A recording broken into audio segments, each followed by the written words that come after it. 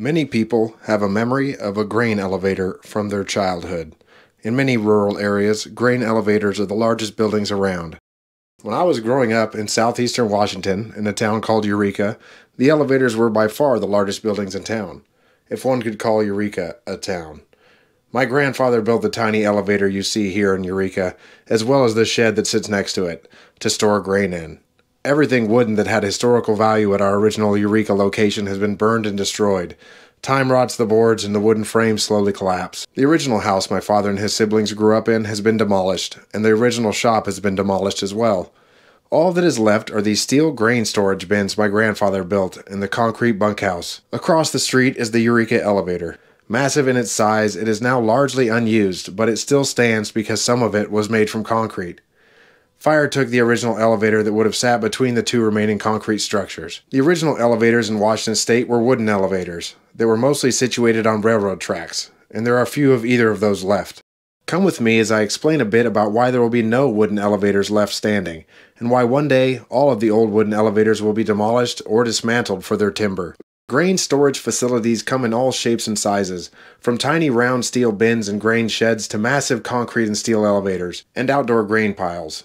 My name is Trevor, and in this ongoing video series I'm going to give you a tour around some representative grain storage facilities that were built in different time periods here in southeastern Washington State, where I do hillside wheat farming. From the mid to late 1800s, American agriculture transitioned from a focus on subsistence-based farming to a cash crop model. Farmers in grain-growing regions, such as the Midwest and the Inland Empire of the Pacific Northwest, had a growing need to move large quantities of grain across long distances.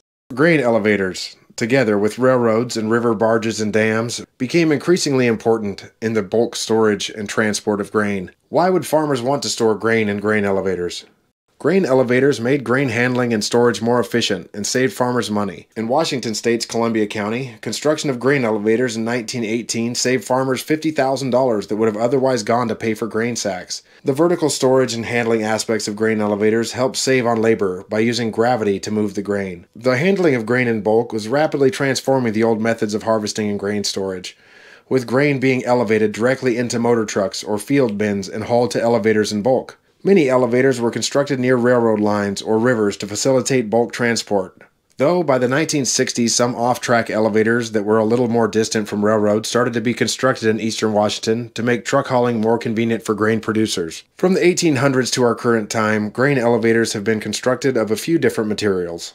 In the early days, they were simple structures made of wood. By the mid-1900s, concrete and steel became the preferred building materials. Regardless of the building material, certain components, such as the head house and the workhouse or work floor, were part of all grain elevators. The workhouse or work floor is the lower part of the elevator, where grain is received and the process of elevating the grain begins. The head house is found at the top of the elevator, and is the place where the head drive of the vertical conveyor system is found. Farmers deposit grain into the pit of the workhouse or work floor. The grain is then elevated by a vertical belt and bucket conveyor. Each bucket on the conveyor is basically a scoop that carries the scoopful of grain up the conveyor.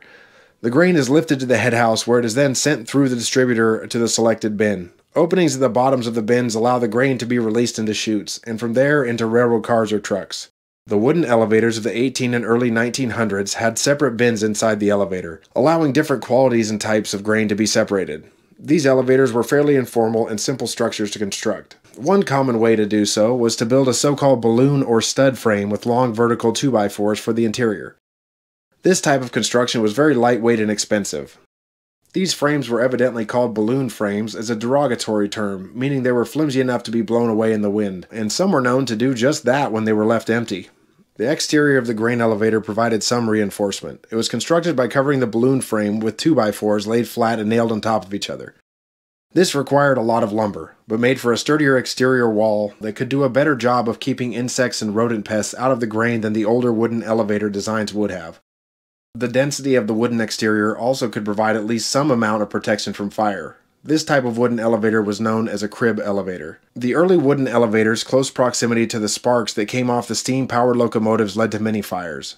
In addition, some of the wooden sides of these elevators were left bare to the elements, but many of them were covered in a type of corrugated galvanized steel sheeting. When you picture an old grain elevator, these classic metal-sheathed wooden elevators are what often come to mind. Many of these old elevators escaped demolition by the owners twinning them together with newer steel or concrete bins. The Horsch elevator on the corner of Harvey Shaw Road and Highway 124 here in Walla Walla County was at one point the largest crib elevator in the region. You can see how it has been twinned with these newer steel bins to make it still useful to this day. Although steel and concrete grain elevators were sometimes constructed during the late 1800s, they weren't very common in eastern Washington until the 1940s and 50s.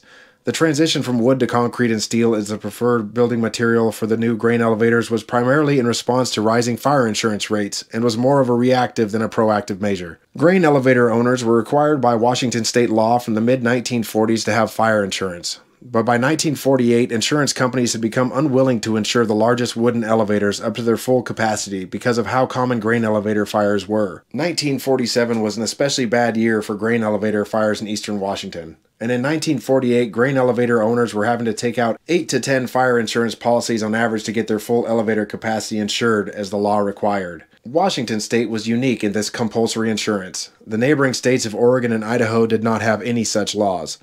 Despite the fire hazards, existing wooden elevators continued to be used. To address the concerns about fires, some fire reduction strategies began to be implemented in wooden elevators by the late 1940s. For example, grain elevator owners set stricter standards for the grain they were willing to accept. This is because grain that hasn't fully dried by the time of harvest heats up more during the storage than dry grain, creating a risk of fire.